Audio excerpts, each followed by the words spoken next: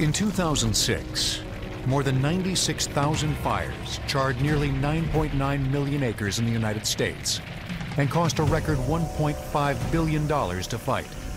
With human life and property at stake, having the right fire truck is critical.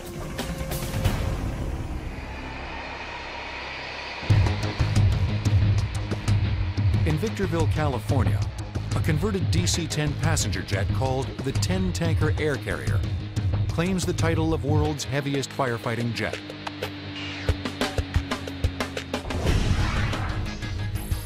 The 10-tanker weighs in at 400,000 pounds fully loaded. The wingspan is 150 feet, and max airspeed is 460 miles per hour. We're looking at the tank system, external, 3 tanks that carry a lot of fluid, 12,000 gallons, aerodynamic tank on each end. The technology was bought from Erickson Air Crane, comes out through a computer-controlled door down at the bottom. Gives you the flow rate you want so that you get the coverage level you need on the ground. As you can see, they're hitched to the airplane with some very heavy structure. The airplane itself had to be modified so that that structure could bolt into a load-carrying area of the airplane. The airplane was designed to have most of the weight inside. We've transferred a lot of the weight outside. The tanks are filled with either water or fire retardant. The retardant is simply water mixed with nitrogen, an effective fire suppressant that's slow to evaporate. Because the liquid is a dense 9.3 pounds per gallon, a full 12,000 gallon load weighs in at a staggering 60 tons. Getting that hefty payload airborne requires immense thrust. We've got 3 engines, each of which develop 40-some thousand pounds of thrust.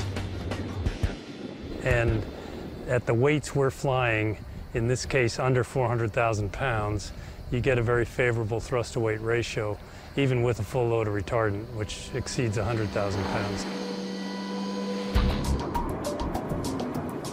The 10-tanker is the newest heavy lifter on the scene. But for the past half-century, a wide assortment of aerial fire trucks has shouldered the load.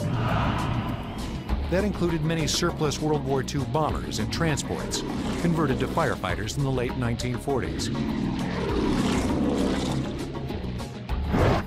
By the 1960s, a variety of tanker aircraft built specifically to fight fires took over. Helicopters using buckets that could refill quickly from lakes or reservoirs became a favorite tool in the wildfire wars.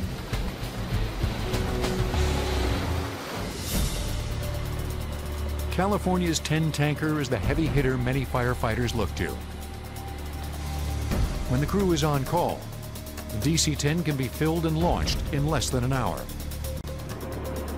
It then approaches the firefighters and helps create a control line from which they battle an advancing wildfire.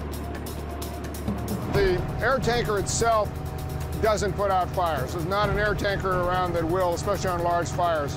But what this does is it allows them to work very closely to the line. They can build line, they can reinforce it. The pilot can control the density of the drop by adjusting altitude and varying the width of the opening on the tank doors. A typical 12,000 gallon drop from 250 feet covers an unbroken swath that's approximately 50 feet wide and 3/4 of a mile long. To build a stronger, denser line, a pilot can increase flow rate for a swath that's approximately half a mile long. We can do it in a matter of minutes and seconds that it would take us hours to do with other aircraft. The DC-10 represents yet another attempt to apply extreme aircraft solutions to solve earthly problems.